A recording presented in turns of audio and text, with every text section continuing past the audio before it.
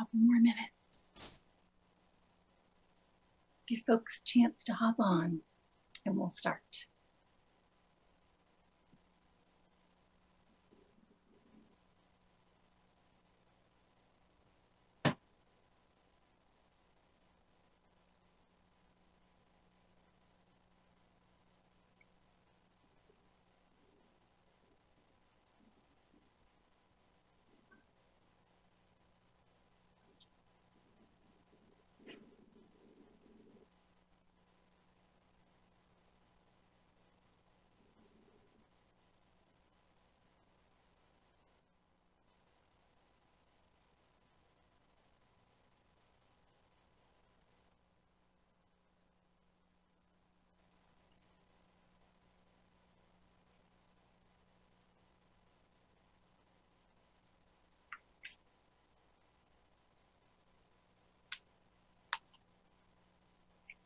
All right, it is 2 o'clock.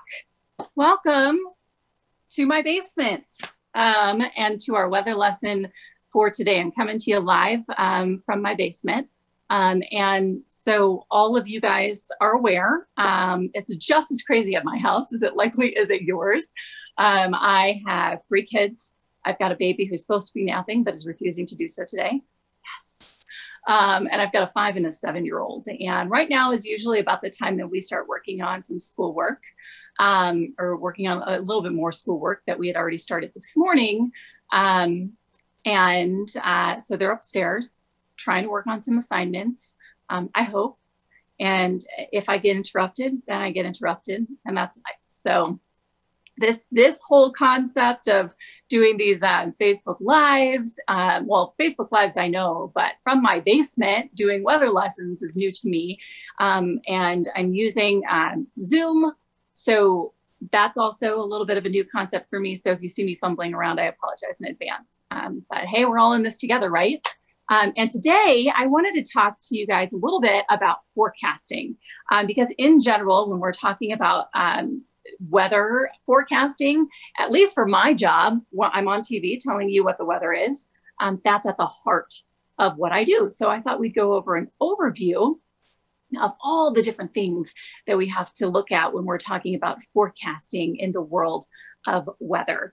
So I thought I'd start with some of the things that I do when I first get into work. And that is, I look at all of the current things that are going on.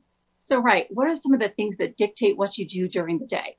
Well, I think the first thing that a lot of people want to know about is going to be temperature. So I go and I look at all of the current conditions that are out, not only here for the Front Range, but also all across Colorado. That tells me a couple of things. It tells me where we're starting. I can also then put that up against what the models are saying for where we are starting and see if we're agreeing or how far we're off, if there's any anomalies going on. For example, maybe one spot is really, really cold in the morning. Sometimes we see that in places. When that happens, oftentimes they're under what's called a temperature inversion. Also, if a lot of folks are seeing fog over them, then their temperatures are going to be cooler. So I like to look at what is going on with temperature. And this is really important for a lot of people too, because temperature dictates not only just how you're spending your day, but also whether if you're painting, if you have to paint something, temperatures need to be at a certain spot in order for the paint to be able to dry. It also, other things that dictate that, planes flying, for example, in the summer. I know we've had a couple of really hot summers across the country where it got so hot that planes couldn't take off. So it really is a critical element to how we operate day to day, is taking a look at temperature. So that's one of the things that I am looking at when I first get on. The other big thing that I'm looking at is also going to be the radar screen. Now, right now it looks pretty quiet, right? Sometimes though, it doesn't. And I need to know where it's raining, who is going to be impacted or who is being impacted. And then I can take a deeper dive into this and see who's seeing more intense rain or snow, possibly look at who's seeing hail. And that way I can see what's happening so I can pass that information and message along to you. In the spring and summer, that plays a huge impact on our safety, because you need to know if you're going to have hail coming towards your area, how close it is so that you can take the necessary measures, precautions to make sure that you stay safe, right? So if hail's coming to your area, you need to know that that's happening and it's coming your way, so that you can get inside. Or if there's a thunderstorm coming, you need to know if you need to be inside. Also need to know if there's snow that's quickly on the horizon. So I'm looking at all of those things when I'm looking at live radar. I also not only look at it here for Colorado, but across the country, because as you guys know, other places will see things happening there first before it comes and hits us. So radar is a really big issue on this. The other thing that I like to point out on this screen that I can see is our watches and warnings. The watches and warnings that we see for weather are not issued by people like me at your television stations. They're issued by the National Weather Service. They will issue, whether it be a winter storm watch, a winter storm warning. They'll also issue severe thunderstorm watches, tornado warnings. All of those things get issued by the National Weather Service. But it is my job as a communicator to be able to pass that information along to you, again, so that you can stay safe. And so all those blue and red boxes that you're seeing there on your screen, those are the watches and warnings. And I can see right now they're in place to the north of us, but that system's headed our way. I'm sure that you've seen in the forecast that we've got a little bit of rain and snow coming. When we take a live look at it, you can actually see that system start to shape up. I've got the radar in motion, and you can see how some of the snow showers are starting to intensify, becoming a little bit more scattered. Some of that white's starting to fill in to our northwest. So I can see that system evolving as it's making its way towards us.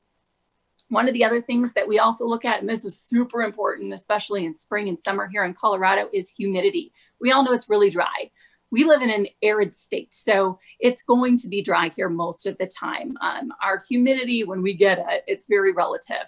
For folks who are watching out there who have lived out in the Midwest, you know that the humidity here is not really humidity, but a little bit goes a long way for us when we're talking about storms. But the other really important thing that I'm looking at with humidity is how low it goes. Because once it gets to a certain point, then we start getting into fire danger territory. And we know that since we can become very dry here in Colorado, we can get a high fire danger quite frequently. And we really need to be mindful of that, especially during the spring and also the summer. So humidity is one of those really important things that I look at. The other thing that I look at is wind.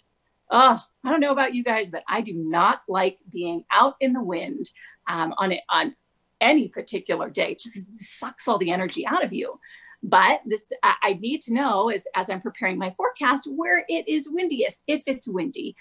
So right now we're seeing some pretty strong wind gusts that are just off to our west in our foothills. It's a little bit breezy in Broomfield and also over at Monument Hill. But wind tells me a lot about how that part of our day is going to go.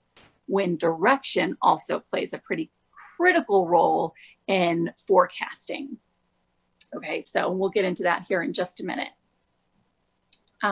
Another thing that we're looking at is visibility.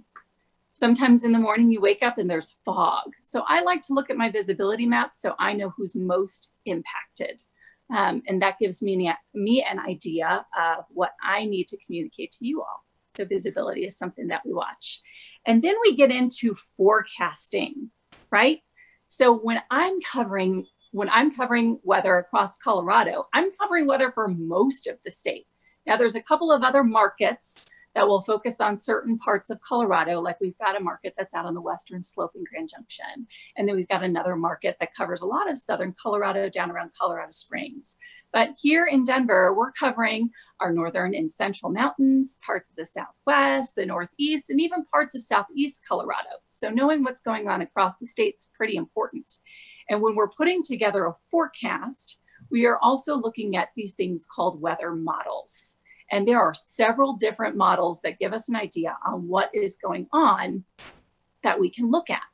This one in particular that I have up is the HRRR. It's a high resolution model.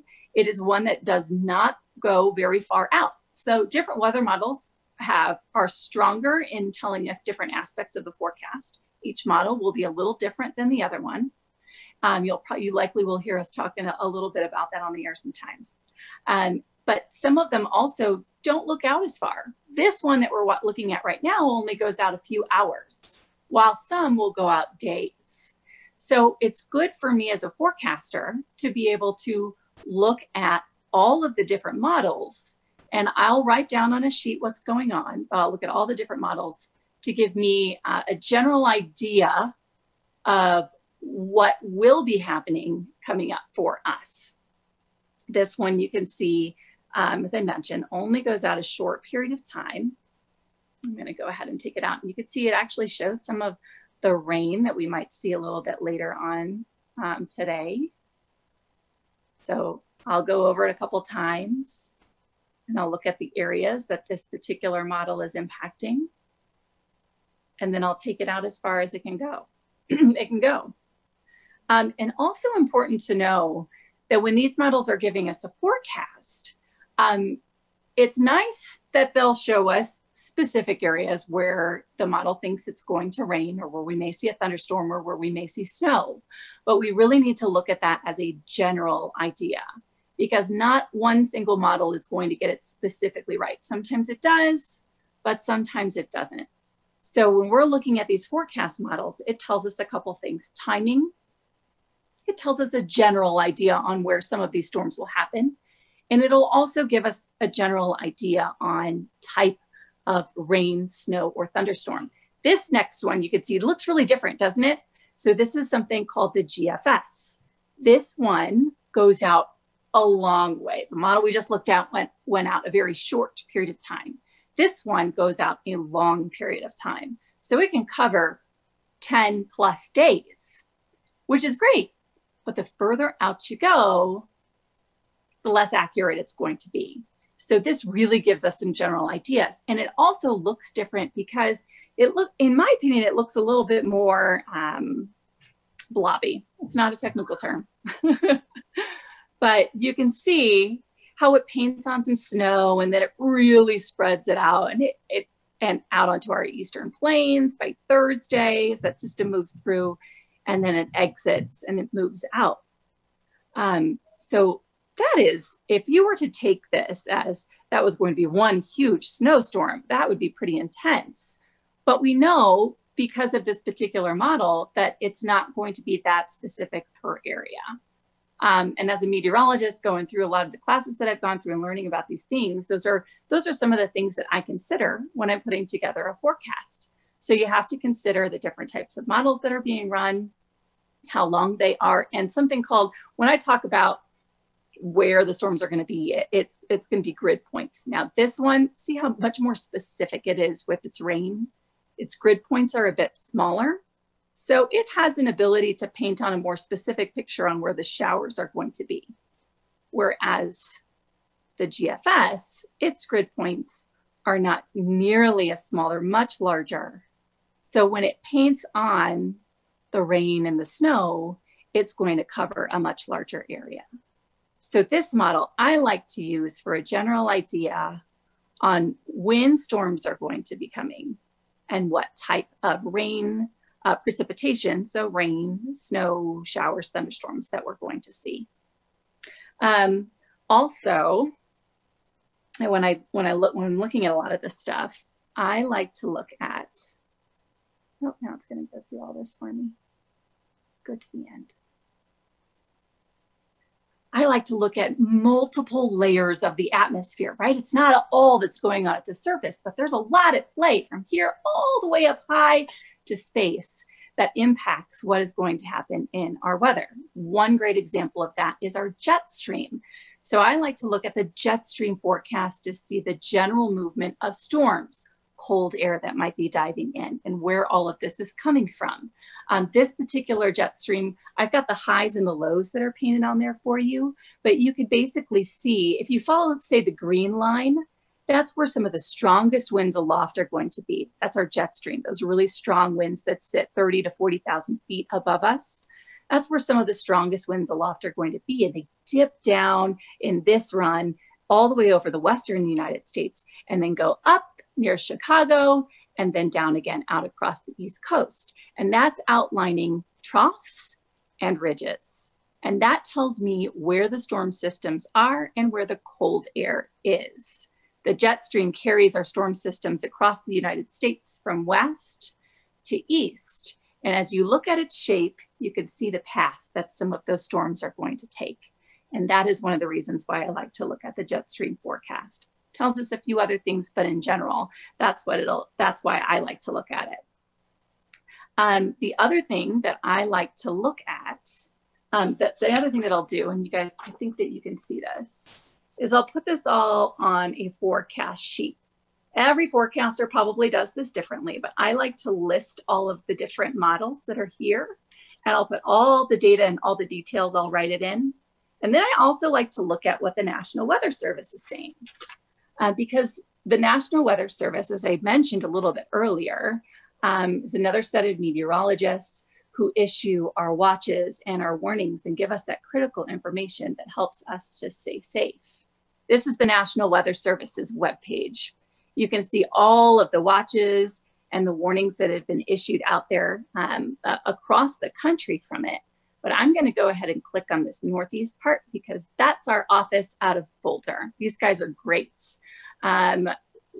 They are wonderful at communicating with us at the different types of weather that may be headed our way.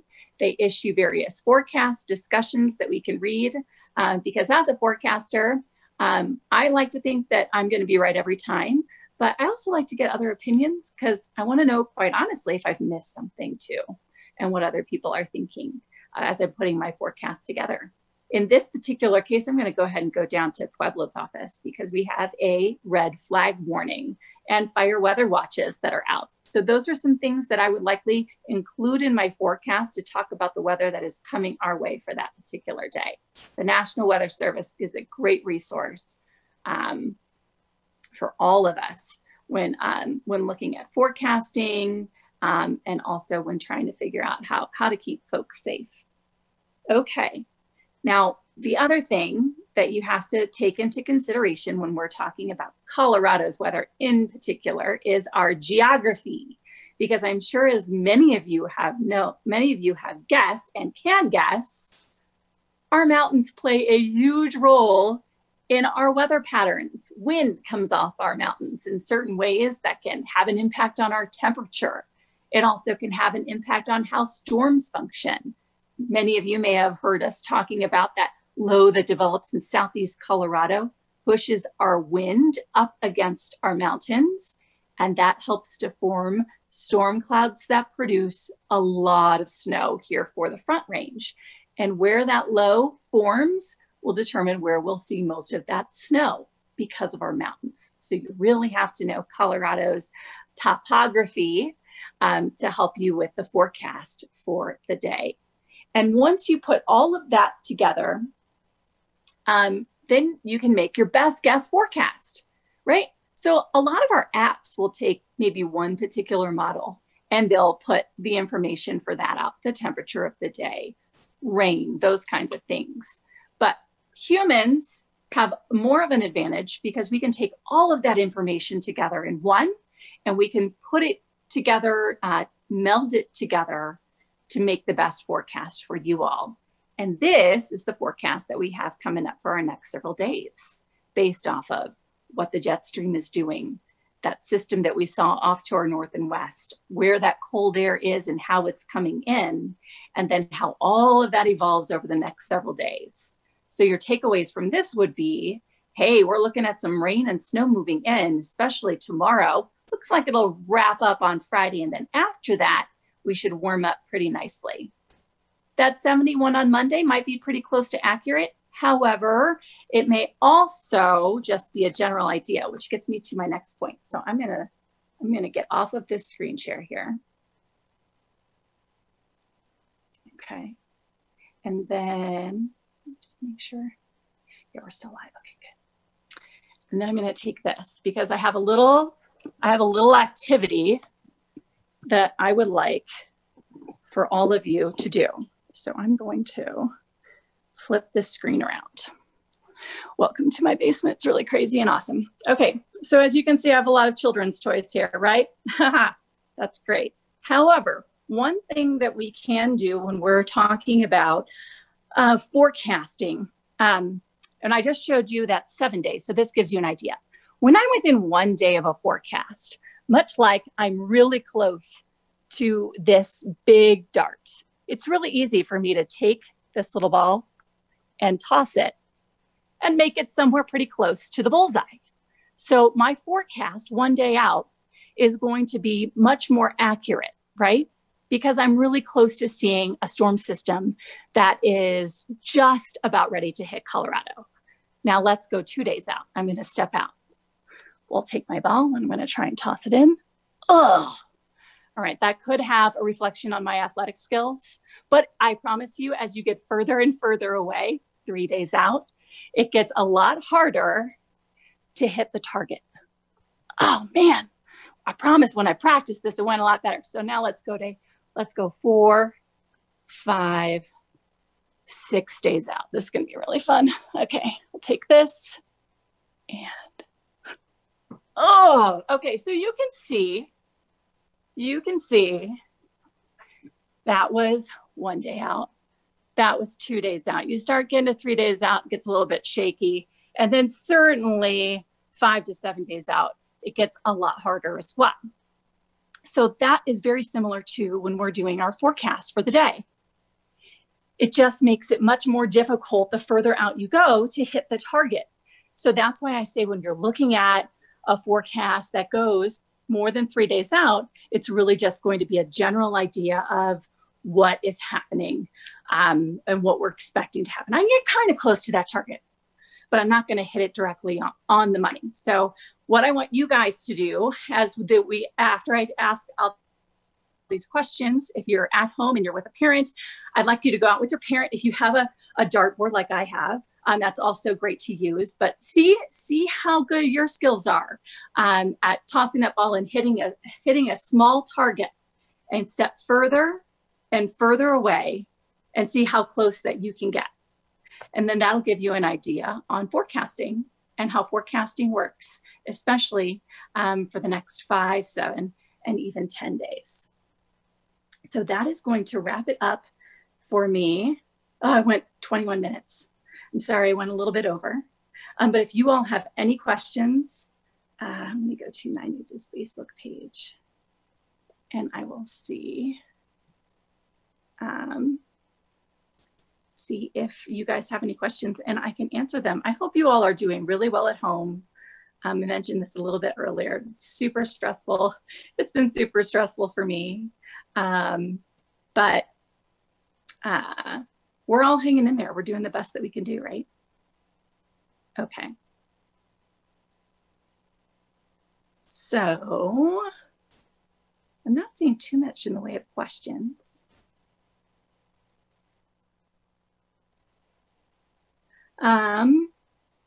So yeah, I hope you guys had as much fun as I did on this lesson. We're going to have a whole lot more coming your way. And we're going to be talking about, well, we're going to be refining these subjects. So we're not just going to be talking about forecasting, but we'll be talking about different aspects of the weather as well. But thanks so much for joining me. I hope you all have a wonderful day. Enjoy the nice weather. We do have a storm system coming. I see that's a couple of the questions that we have out there. We do have a storm system that is coming. It is going to get a little bit colder. We've got some rain and snow that's on the way. I know Kathy's going to be covering that a lot in her forecast coming up this evening as well. So I hope you all have a wonderful afternoon. Again, thanks for joining me, and we'll see you next time. Bye.